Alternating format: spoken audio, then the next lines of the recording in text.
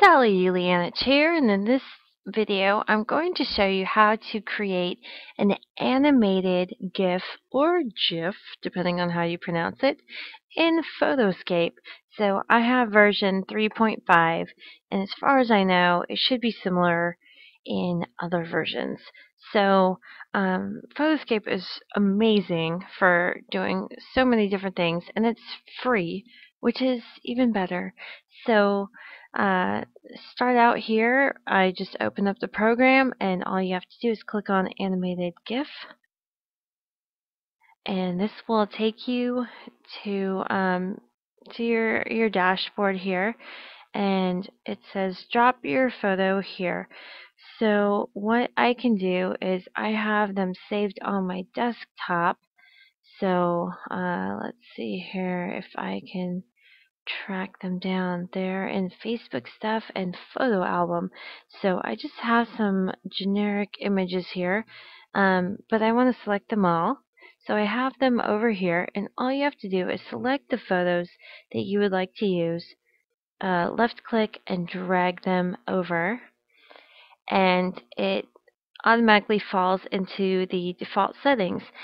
And so you have your first through your last image up here, and this is kind of your previewer to see how it's going to look.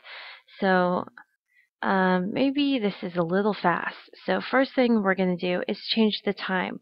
So all you have to do is click on change time, and the way they have it is that the number here you enter is equal, so 100 would equal 1 second, 50 equals half a second.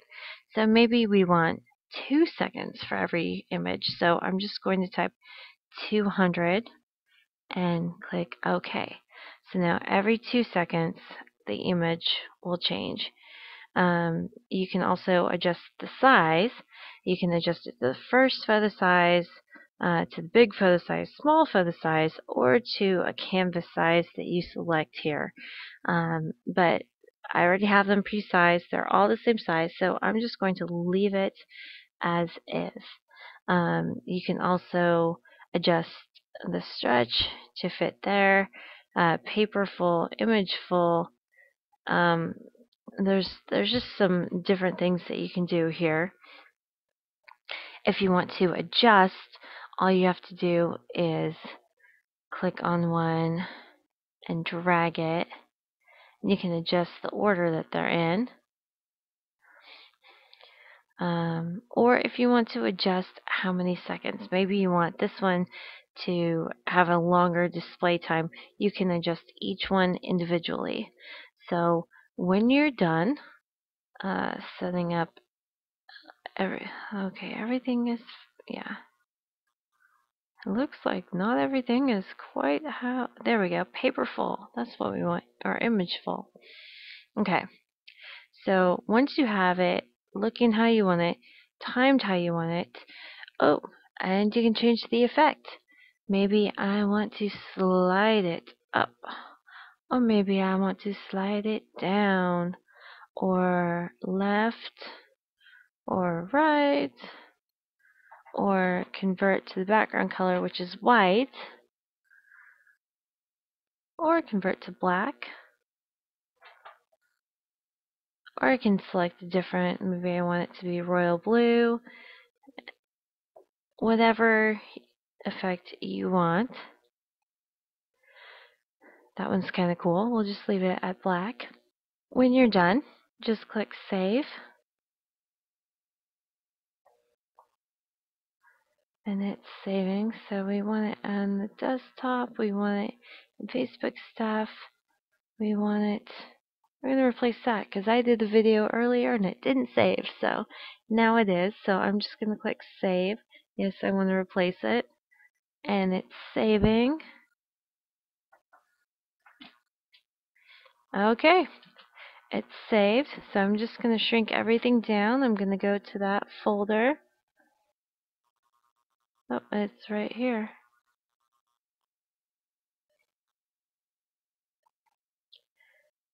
And it just takes a moment. to open up wherever it may be. Here we go. It's opening up in Internet Explorer or whatever setting you have to open up animated GIFs in. It's kind of a web thing. And something to keep in mind while this is trying to open up here. I'm sorry, I do have quite a few things open. Sorry. Is if you want to use this in an e-blast, keep in mind that certain versions of Outlook, in particular Outlook 2003, does not support animated GIFs.